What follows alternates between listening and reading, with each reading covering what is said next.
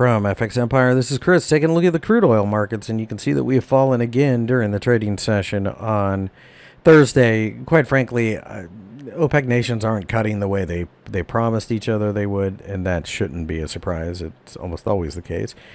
They're going to try to get something together in December, but beyond that, you have the Americans pumping out crude oil, and you have an economy that's slowing down, so crude oil struggles. We tested the 200 and failed miserably, and now it looks like we're trying to form a wedge, but quite frankly, it wouldn't surprise me to slice through there in the middle of the night. I think we just continue to fall, but maybe in this range. A little rally probably coming. We're down about 6% or so. That would make sense. And then faded. Over here, Brent, same situation, probably going to 57.5 and then eventually 56. Rallies are not to be trusted at this point.